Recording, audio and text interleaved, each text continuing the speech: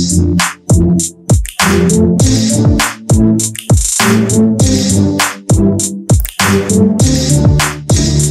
I'm Praveen Swami, National Security Editor at ThePrint. Welcome to this episode of Softcover. It's a very special episode because we have with us Mr. AS Dulat, who, as many of you know, was former chief of the Research and Analysis Wing, had a stellar career as an intelligence officer in Kashmir, in Punjab, working on jihadist terrorism and a bunch of other things we'll be talking about today. Mr. Dulat's latest book has attracted a huge amount of attention. Unfortunately, because of the last chapter, I think more than anything else, which has to do with his former colleague, we'll of course come to some of those questions, but I'm hoping to widen the conversation out a little bit and talk about some of the other really fascinating material in this book. And I thought I'd start by asking you, sir, the book essentially recounts a career that has gone from crisis to crisis, starting with the Maoist insurgency, moving on through Punjab, various sort of external jihadi threats, Pakistan, Kashmir. So as a first question, has intelligence, which ought to have averted or preempted some of these conflicts, has Indian intelligence in fact been an effective tool of statecraft? Or has it failed to really deliver in its core function, which is preempting and averting threats to the state? No, I think our intelligence services do a pretty good job. They're as good as anywhere in the world, given, we obviously have our limitation. We're not the ISI.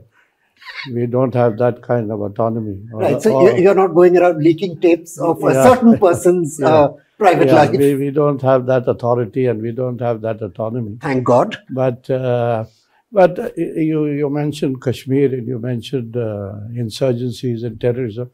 Let me tell you that in Kashmir, I'm quite clear in my mind because I followed this story for a long time now. It's 35 years.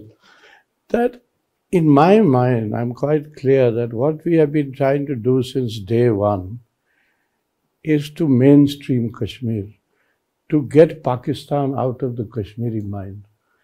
And I think we have succeeded hugely. Where we are today, with or without 370,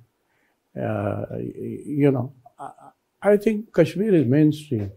The separatist or the Hurriyat is finished. It doesn't exist anymore. There is a Mirwais who is locked up in his house. And I think he's also ready to be mainstream. But other than that, I think it's been a hugely successful operation. And, we talk about 370 and whatever it is. I thought there was nothing in 370. It was only a fig leaf. Because 370 actually ended in 75 when Sheikh Saab signed that accord. And he said that accession was irrevocable. So that was the end, and I think we've done well. And even when it comes to terrorism, and there was a time when we were having a really rough time with both Punjab and Kashmir, and I think we've managed both states pretty well. The only difference was that in Punjab we were prepared to use the danda, thanks to Mr. KPS Gill a little more, and the Kashmiri being different, we've dealt with him differently. And we've tried throughout to turn them around. And that is why my stress on engagement. I was asked the other day that what have you achieved by engagement? I said, for one, we brought Majid Dar across. But other than that, I go back much further back. As far back as 91, we had started talking to almost everybody, all the separatists. And if you remember, in 94, 4 of the top military commanders surrendered. So it's not that we've done nothing in Kashmir or we achieved nothing in Kashmir. I want to come back to Kashmir in just a second, but you mentioned two of your idols, of course, R.N. Kao and M.K. Narayanan. You have a great deal of discussion of their careers.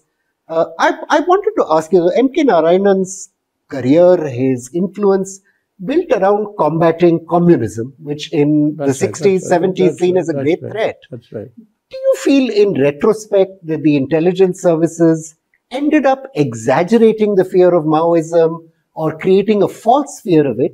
Because decade after decade after decade after Mr. Narayanan's pioneering work on this, we've ended up confronting one form or the other of Maoist resurgence in one corner of the other of the country, where we may kill or eliminate some of the threats, maybe put down an insurgency, but some of the factors behind that insurgency seem to crop up in various forms unaddressed. You see, there's this thing about playing up on communism was a hangover of the British Raj, and it took a while for the IB to get over that. I think it was during Mrs. Indira Gandhi's time that she said the IB needs to clear the cobwebs of the mind. The threat is not from communism. The threat is from the right wing. And that was the time, if you recall, that the RSS was banned also. Right. I'm talking of about 1970, 71. So that's when the whole thing changed. And Mr. Narayanan, no doubt, was the last word on communism. And the great B.N. Malik, I think, said somewhere that he was the best intelligence officer in Asia, I think, something like that. Yes, you've mentioned that in your book. Some remark like that. And I've seen Mr. Narayanan very closely, I spent my first 2 years in the bureau sharing a room with a great man. Oh, wow. And you must have been a very young officer yourself. I was the junior most joint assistant director, and he was the senior most assistant director, waiting to get promoted any day. And I watched him. He was so senior that I couldn't take liberties with him. But I used to watch him working, and I said, wow, this guy is something. He's special. He knows how to use intelligence. Because, if I got a report, I would get excited and I would want to do this, that, or the other immediately with it. And he would quite often sit on these reports till he could, put them all together and make a bigger picture out of it. So he was very good. There's no doubt about Mr. Narayanan's capability. It's another matter that he didn't work too much in the field, and he didn't do too much of counterintelligence work. But in his own thing, he was very good. As a spook, he was very good. Let me put it like that. He was one of the finest DIBs that we had. And as you know, Rajiv Gandhi couldn't function without him. So a question here. One of the criticisms that's been made of the Intelligence Bureau over the years was that it basically became like an intelligence gathering or news service for the government of India, looking at everything from food shortages. Is that a fair criticism? That's a bit unfair. It's not just a news shop or whatever it is. I think a lot more was being done in the Bureau. And, I spent a great part of my career doing counter-intelligence. And I think that's one of the most important areas of our work, really. I get the sense, just for the benefit of our viewers, is stopping other people's spies from being able to spy on you. That's right. And I get the sense now, I hope I'm wrong, that now with so much else happening in the country, I think maybe possibly counterintelligence is being neglected a little bit. That's a real danger if another country is able to operate. Yeah, it is a danger. I think we need to brush up a little bit on that. So, Kashmir, since we're talking about the ability to assess, the ability to preempt, you were in Kashmir, of course, when this long insurgency broke out. Yeah. Do you believe there was a failure to fully appreciate the threat, at least after Farooq Abdullah's government was evicted from office? There's supposed to have been the most flagrantly rigged election in Indian history, undoubtedly an angry youth cohort. Did we fail to appreciate how much of an insurgent challenge this could become? Now, let me tell you, we've heard so much about the rigging of that 87 election. First of all, I joined the Bureau in Srinagar about 6 months after that election. So I wouldn't know about that. But I can tell you when I joined there, not many people talked about the rigging. Interesting. It came up afterwards. It came up once this whole thing started, once militancy broke out. Then it was all attributed to 87. But I think that's a huge exaggeration. I would rather go back to 84 or 82. You know, Pakistan was never happy with Sheikh Abdullah. You know, if there was one villain, one Kashmiri villain in their mind, it was Sheikh Saab. And they were just waiting for Sheikh to go. And once the Sheikh passed away in 82, then they thought, now we will get an opportunity, possibly, to meddle a little more in Kashmir. And then we had Farooq as Chief Minister, I think just for a year and a half, and he was dismissed. I think that dismissal was a blunder, because everyone in Kashmir will tell you that of his 3 tenures as Chief Minister, that first one, the shortest one, was his best. And when he was really looked upon as Sheikh's son, as a proper Kashmiri leader, thereafter he became, in the Kashmiri way of thinking, a stooge of Delhi, you know, because of the 86 Accord and the 87 election, and then so on and so forth. But Farooq is still Farooq, and I have no doubt he's still the tallest Kashmiri leader. And I also say that he's the only Muslim leader in the country. Going back to 87, 88, you're watching things on the ground, the jihad is about to begin. Did you expect it to become as big and as violent an event as it did? I was clueless. I had no idea. You know, when it all started, the first bombs went off on the 31st of July, 88. And there was a bomb in the Srinagar club, and there was a bomb in the Central Telegraph Office. And we didn't know what was happening. I didn't know, the Bureau didn't, the SIV didn't know. And I asked one of our Kashmiri officers, a chap called Sapru, who was from the J&K police. I said, Sapru Sahab, ye kya ho raha hai? He said, Sahab, ye ladke aate jate rehte hain, koi aisi baat nahi hai. It's not a big deal. So we were really in the dark. And if we are talking of an intelligence failure, then it was an intelligence failure at that time. 4 officers killed. You write about this in your book. Yeah, and people turning around to you and saying, we need to get out of here. Yeah. It was a terrible time. Did you ever consider during that patch, that horrible period and the couple of years to follow, that India might end up being defeated? I'm asking this question utterly seriously because the Cold War had just, you know, the Berlin Wall had collapsed, Romania had happened. Was this ever a fear in your mind? No, not really. But don't forget, at that point of time, we had very few supporters outside, you know. The Americans were referring to these boys as freedom fighters. And I remember speaking to Robin Raphael many years later. Robin Raphael, for the benefit of younger viewers who may not remember this troubled history, American diplomat, considered very pro-Pakistan and a real annoyance to Delhi in some quarters. Yeah, so I caught her once in, I think it was in a meeting in Istanbul. I said, come, let's have a coffee. And I said, you caused us a lot of grief, you know, when you were Assistant Secretary of State. She said, you know, it was not my policy, it was the State Department's policy. So I said, okay, but if you recall, it was her husband who was blown up with Zia-ul Haq. So that's, these are the... And there are many who still believe there was some deeper conspiracy to that assassination. Yeah. Many questions hanging over it. I'd like to jump a little bit from, you know, the situation of seeing your officers hunted down and killed, chaos. But you were one of the early advocates with people like Shabir Shah for talking to the same people who had been tormenting you. Was that a change of heart, or did you believe that they could be brought over? Were you just you know, when I saw the gun come out in such large numbers and people being shot down, I still recall when Governor Jagmohan came back as governor, and the the moment or the day that or the morning that he arrived in Srinagar, he called me.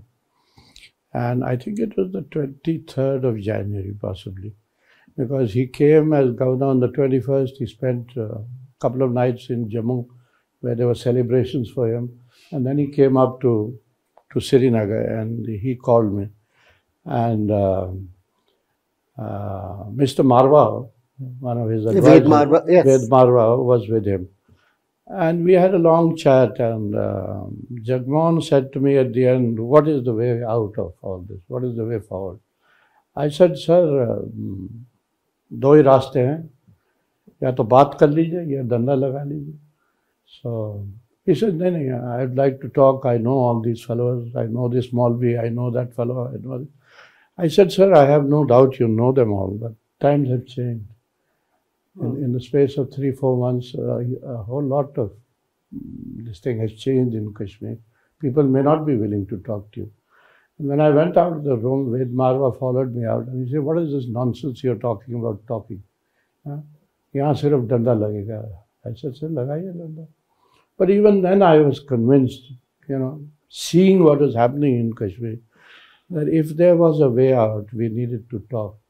But I can tell you, Praveen, to be very honest, I was actually shunted out of Kashmir because Jagmohan told Delhi, this fellow is bad news here. He's Farooq's man, he's Farooq's friend, get him out. So I was pulled out. I was very happy, I was relieved because the situation was so bad. And I was relieved. I said, I'm glad to get rid of this whole Kashmir thing. Kafi ho gaya.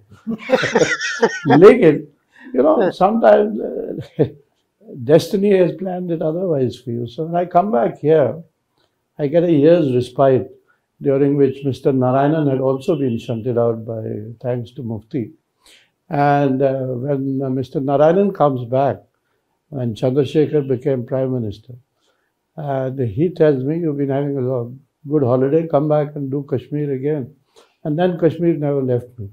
So our senior officers then, we had a special director by the name of Srivastav, O.N. Srivastav, and he said to me, तुम तो अभी आए हो कश्मीर से, तुम इनको जानते हो, इनसे बातचीत शुरू करो.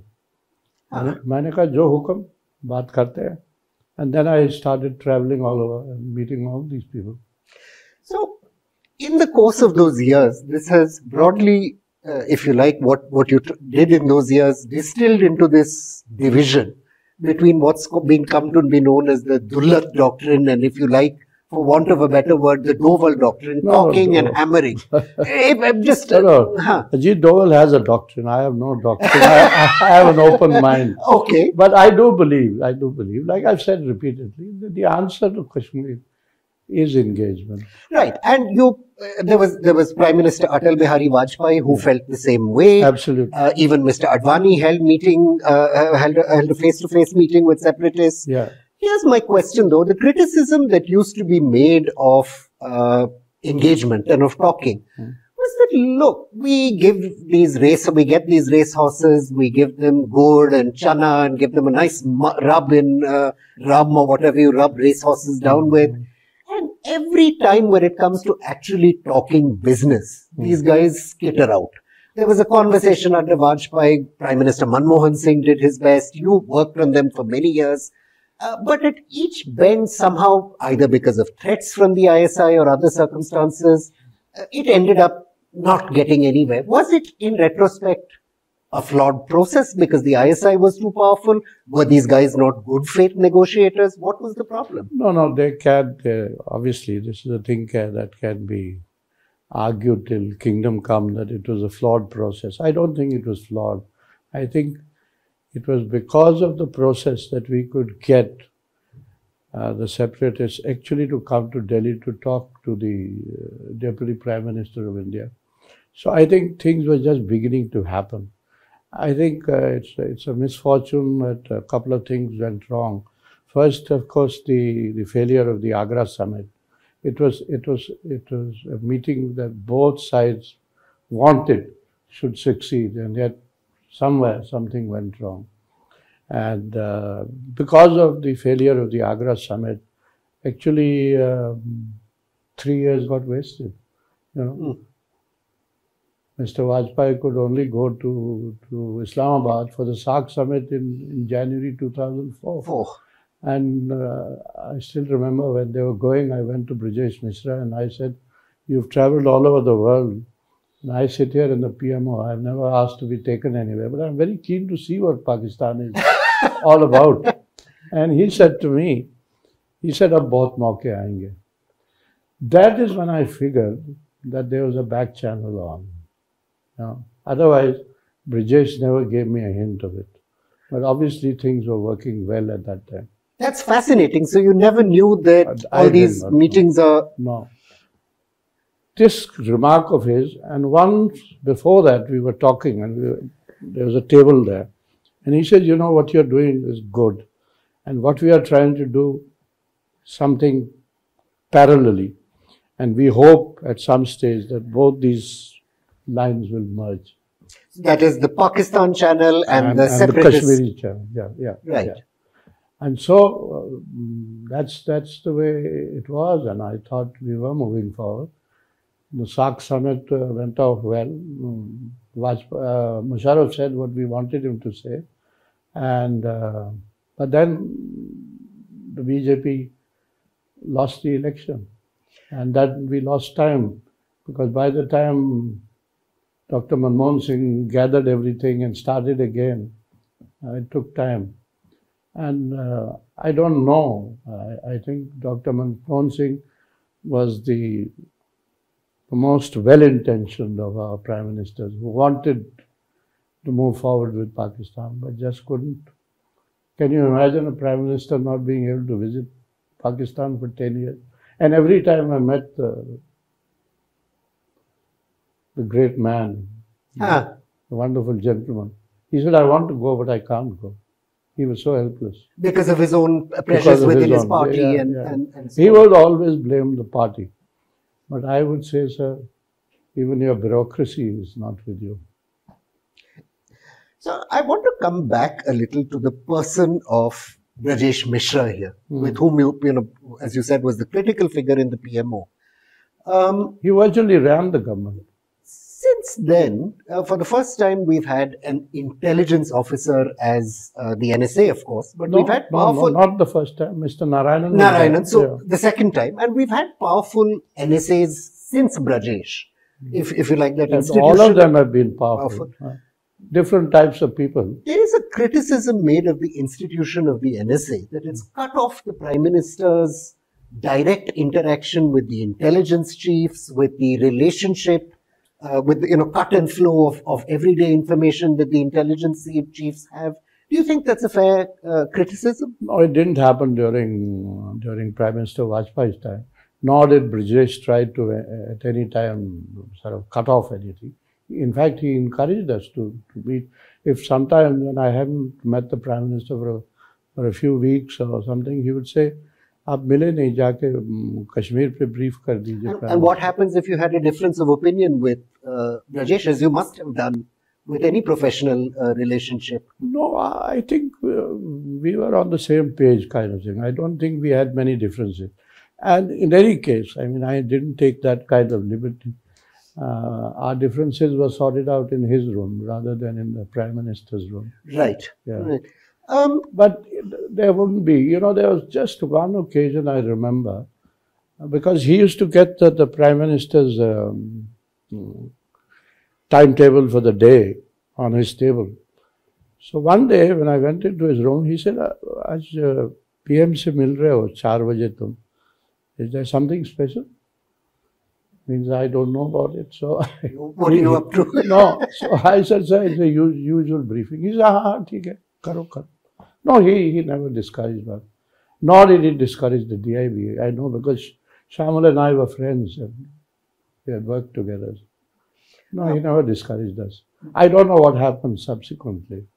One of the fascinating... But the fact is that, in our structure, the post of the National Security Advisor is a very tricky one, because there is bound to be problems with the Home Minister.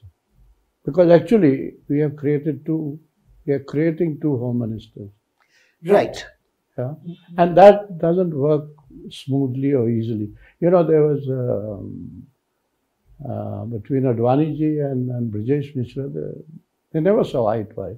They hardly spoke to each other. In fact, Kandahar, which you describe in the book, was one of the instances where there was a great deal of pushing and shoving. Was there not? Pushing or shoving or not, but even at that moment of crisis, both did not come to the crisis management group at the same time. It was as if, you know, only when one had left, the other would arrive.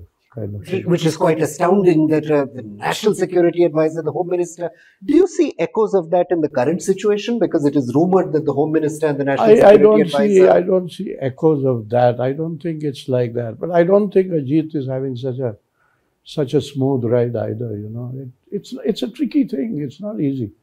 So it depends how sharp, how smart you are, and how you manage it. You see, Brijesh could manage it, or he did it his way because he had the full support of the Prime Minister, you know. And that doesn't always happen. Right. Especially... You know, now for instance, Mr. Narayanan and Mr. Chidambaram had been good friends. But I don't think that was a perfect relationship either. No, it was widely rumored that there were differences of opinion. Yeah, they are bound to be. There's a conflict of interest here, you know. Who actually executes and shapes policy. Yeah, and who's man?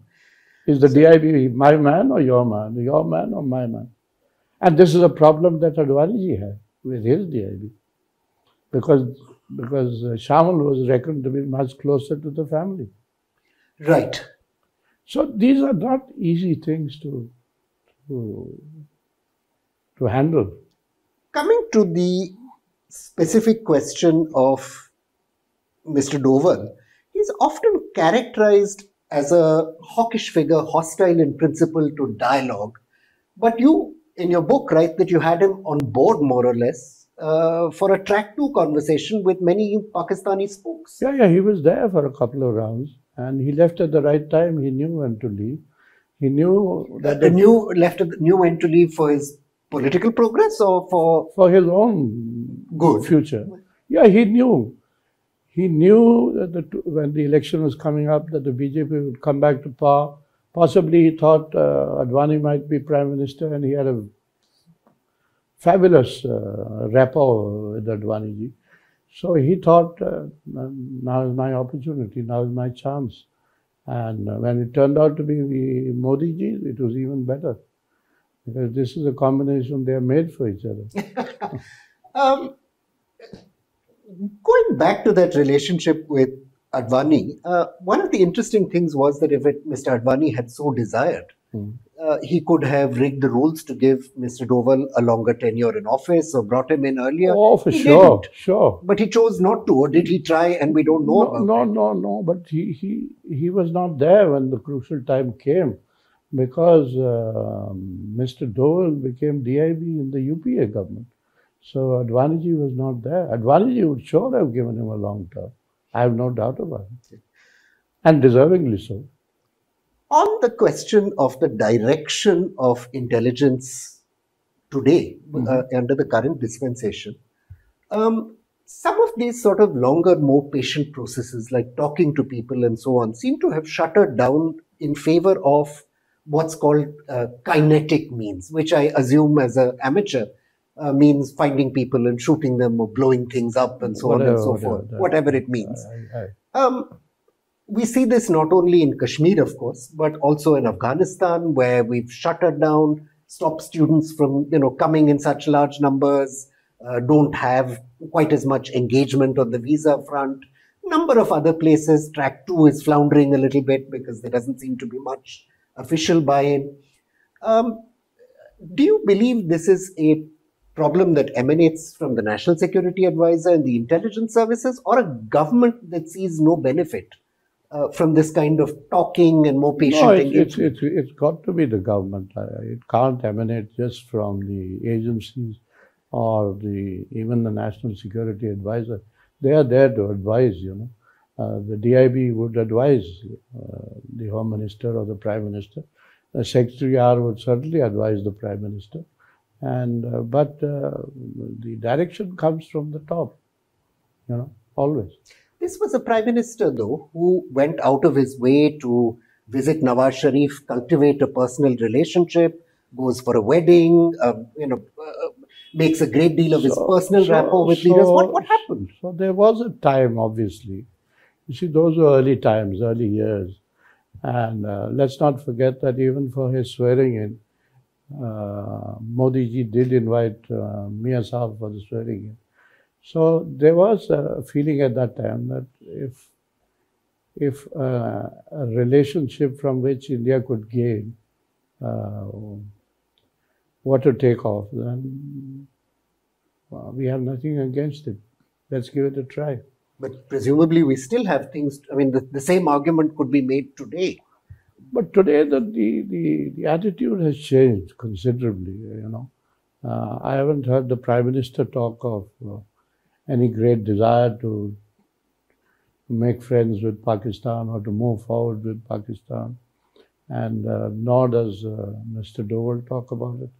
And the Home Minister is clearly hostile to Pakistan.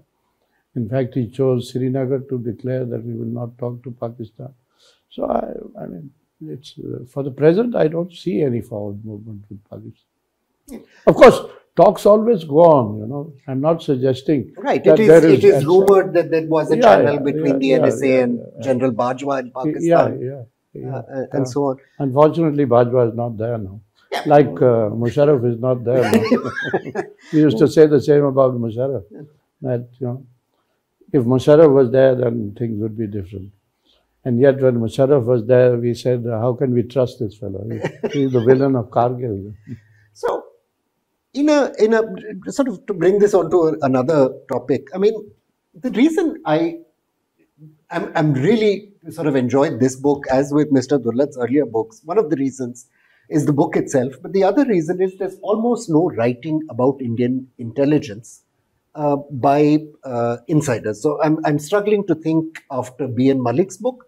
There's been a couple by people in the Intelligence Bureau. One I can think of by an RAW officer, which is somewhat criticized. But a very, very thin literature. Your colleague, Mr. Vapala Balachandran, V. Balachandran, has just written a review of intelligence, but that's not really primarily about Indian intelligence and things that have happened in it. Why is there so little literature? So we've had in recent weeks. Yeah, I was saying this. I've said this quite a few times, that I think it's high time that at least the Intelligence Bureau had an official history of the service done. Because all the agencies all over the world have official. MI5, the CIA. Yeah. So why should we not have it done? And I can tell you that when Nachal was... this is Mr. Nachal Sandhu. Nachal Sandhu, yeah. When he was DIB, he was quite keen to do it, and we had a discussion on it, and he asked me, he said, what do you think? I said, good, it's overdue, you must do it. So Nachal had that sort of feeling. He was a DIB with a lot of panache, you know, and he functioned that way. Have you heard any further conversation in that direction? I understand RAW, for example, has somebody archiving their material now. Yeah. But do you see an official history ever coming out? Bearing in mind that the MI5 official history is not a always flattering one, the CIA history is not. So that's okay. I mean, you know, in our system, I can say that any history which is written will be filtered somewhere.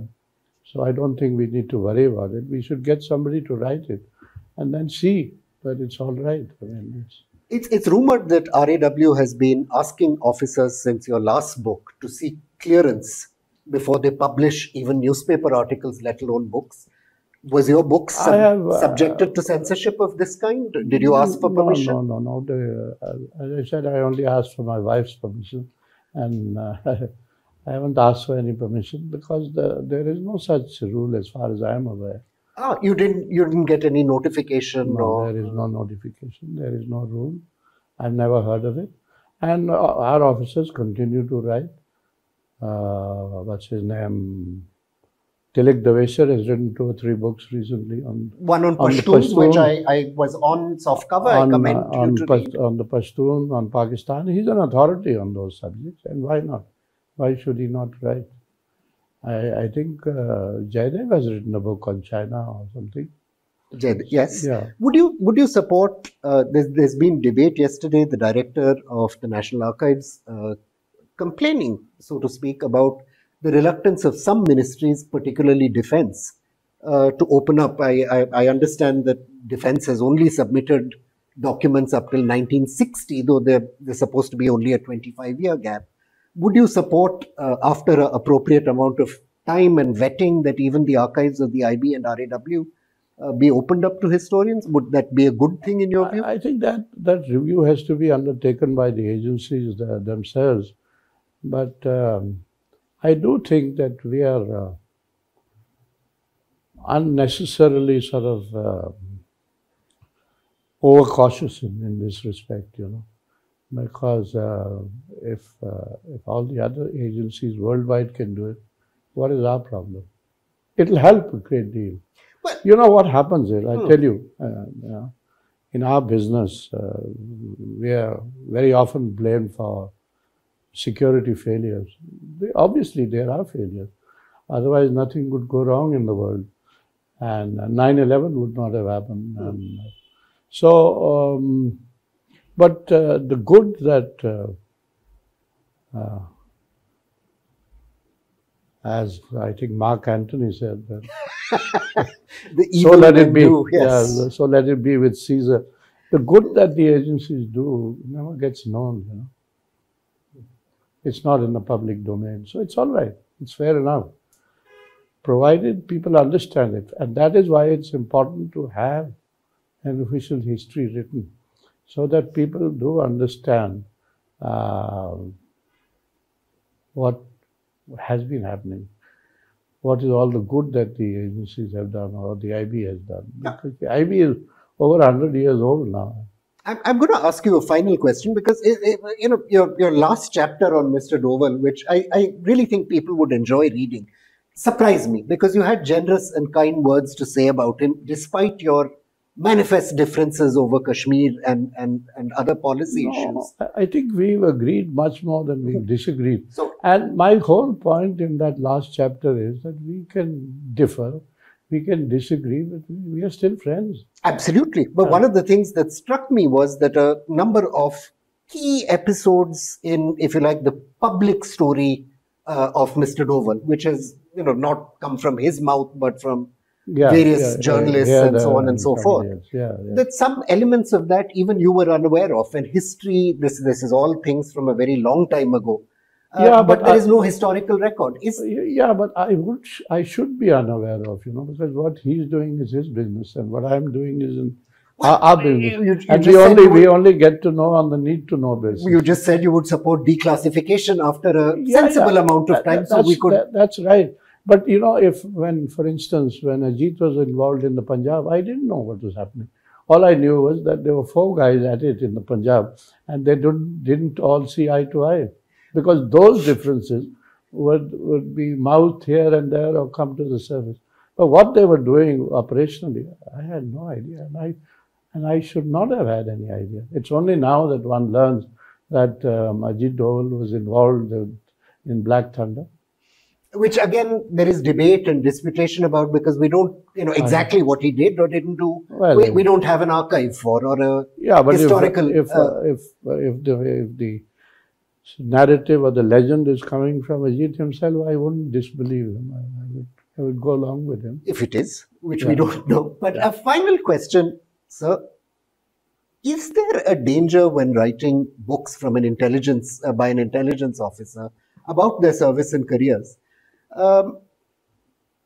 that myth-making or self-projection can overtake reality?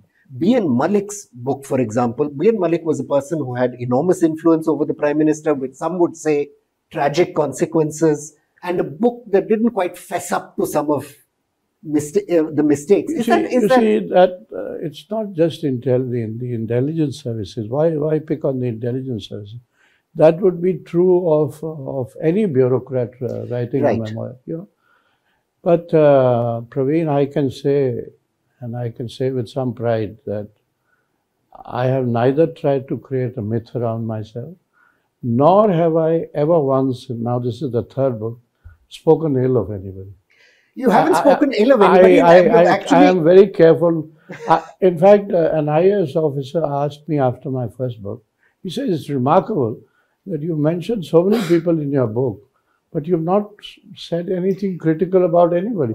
I said, why should I say anything critical? I would not mention him.